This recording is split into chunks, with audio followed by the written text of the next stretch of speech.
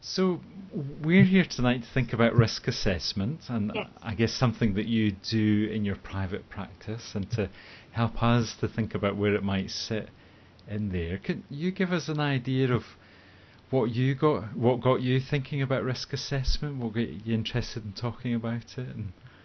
Yes, well, I was introduced to risk assessment when I worked in a drug and alcohol agency. At that time, which was in around 2008, 2009, risk assessment was very much, in that kind of arena. As you can imagine, because of the client group can be a bit more prone to be at risk for one reason or another. And so I was trained in risk assessment, and I found that really useful. And risk assessment was also a standard practice for each assessment. We had to do a part of that, so I kind of got into that. And what I found is that at the beginning it was kind of a bit, automatic, but actually I realized how valuable that was. Because not only would help the client, but also help myself in terms of understanding the client and their needs in a different way. And because I had the training and the experience, I kind of brought that experience into my private practice, which was just starting at the time. And since then, I've used the framework, which adapted to private practice, because it's very different environment as you can imagine, and so I kind of use it as a standard practice now, but it's very much embedded into the way I work, which is not it's quite humanistic based, so quite relational in that way. Yeah. So has it been part of the organisation doing the drug and alcohol work? I guess a very structured entrance for clients into the organisation where you're doing particular kind of risk assessment. Got you familiar with that process, I guess? Yes, absolutely. Yeah. And it was quite useful in that way, although, as you said, it was very structured, and it was, you had to follow a very rigid and very, very structured protocol, which, suited the kind of agency and the kind of work we were doing there. Whilst in private practice is not necessarily used in the same way. And I think also the kind of client that come through private practice are not the same kind of client group that we have there. So I think, I have adapted it to suit my practice as well. Yeah, so that sounds really important, that when we're working for ourselves, we've got some freedom there, that we can kind of mould things in a way that suits us and the way that we do them. But I guess there might be the temptation to skip over something that's a bit tricky or a bit more difficult, like risk assessment, and I guess you're alerting as to the importance of that even when we're working for ourselves. Yes, I think so. It is important for everybody involved, really.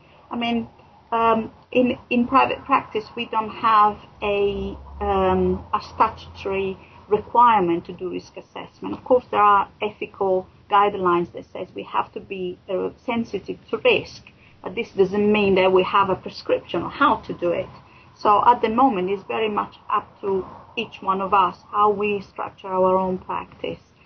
And what I would say that is my experience is that yes, can be a bit daunted to start with, the idea of dealing with risk. What would I do? It's very an emotional kind of, it can become quite an anxiety provoking or emotional subject in a private practitioner, but actually it can be quite helpful, and it can, as long as you integrate in the way you work and find a way for you to use it that resonates with you and how you work, actually can be quite good for therapeutic and for the client. Yes, yeah. So I'm really glad you're saying that about the anxiety that can promote or it can provoke in us.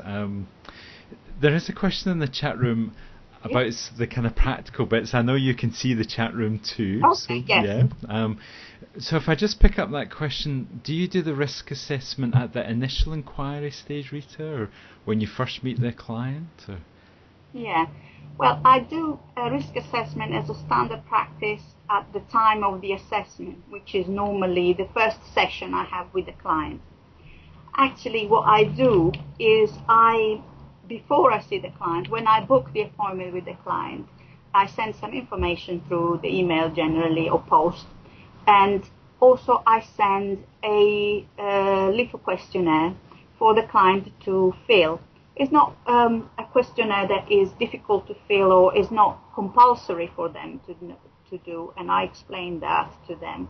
But it's like a questionnaire that gives you some indication of the level of anxiety and depression that the client might have. And I found that actually that helps me to speed up, the risk assessment. And so I send this, and then when I see the client, they generally either take the questionnaire or they have emailed it back. And then I use, during the first encounter, at some point I will ask some questions that I have in mind, and they reflect the major topic of risk or the major indicators of risk, so that I can get an idea of where the client is in terms of those. Yeah, so your risk assessment is starting even before you've met the client. Yeah, so you're taking it very seriously. Well, yes, and also I find that is helpful to me because it kind of frees some of the time that I have face-to-face with the client to ask the more sensitive questions or to be with that person at that particular moment. But also, often I find that the clients find that useful as well. The questionnaire is very simple and is not very difficult to fill.